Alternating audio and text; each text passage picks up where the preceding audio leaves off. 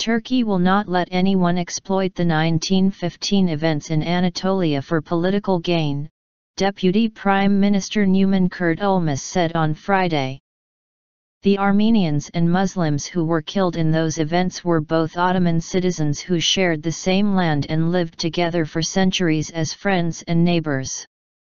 We will not let anybody exploit the great suffering of Anatolian peoples during World War I, Kurtulmus told an international symposium on the 1915 events held under the auspices of the Turkish presidency in Ankara.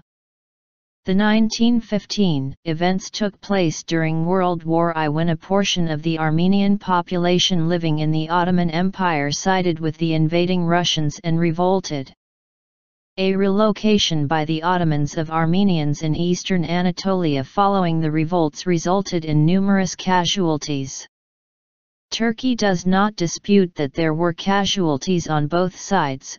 but rejects the definition of genocide, calling instead for the establishment of a joint commission of historians and the opening of archives to study and uncover what happened between the Ottoman Empire and its Armenian citizens. Kurtulmus said that the issue was brought up by Armenian lobbies and used as a political tool against Turkey in an attempt to corner it,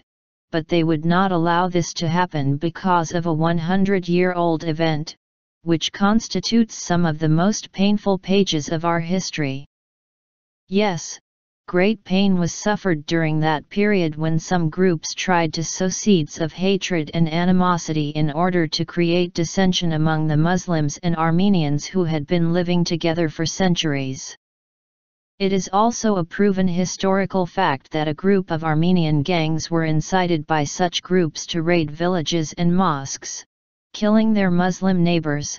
Kurtulmus said, adding that similarly, some factions within the Committee of Union and Progress, then de facto leader of the Ottoman Empire, also resorted to dirty ploys in order to instigate national, ethnic, religious, and sectarian differences.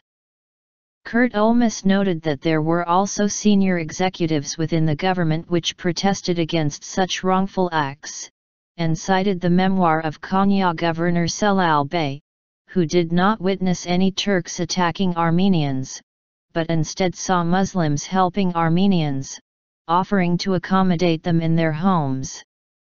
Our historical documents are open for anyone who wants to uncover the facts,